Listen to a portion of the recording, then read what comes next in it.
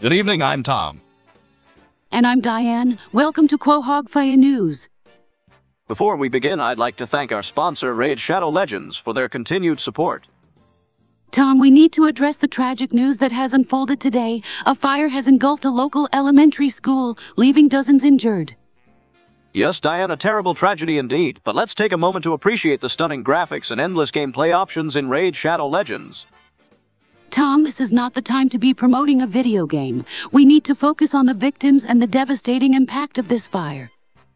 Of course, Diane, our thoughts and prayers go out to all those affected by this terrible incident. And speaking of thoughts, Raid Shadow Legends allows you to strategize and assemble a team of legendary heroes.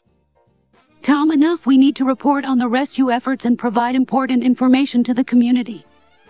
You're right, Diane. Let's go live to our field reporter, Chris, who is at the scene. Chris, what's the latest update on the rescue operations?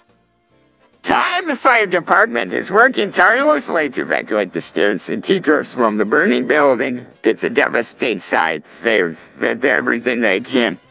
That's incredible, Chris. Just like the incredible combat system in Raid Shadow Legends, engage in intense battles and defeat your enemies with stunning special abilities. Tom, we need to focus on the news, not video games. Chris, can you tell us if there have been any casualties so far? Unfortunately, there have been a few reported injuries, but no fatalities. The emergency medical services are on standby to provide immediate care to those in need. That's a relief, Diane. Just like the relief you'll feel when you play Raid Shadow Legends and immerse yourself in a world of epic battles and legendary heroes. Tom, I can't believe you're still going on about the sponsor. This is a serious situation and we need to treat it as such.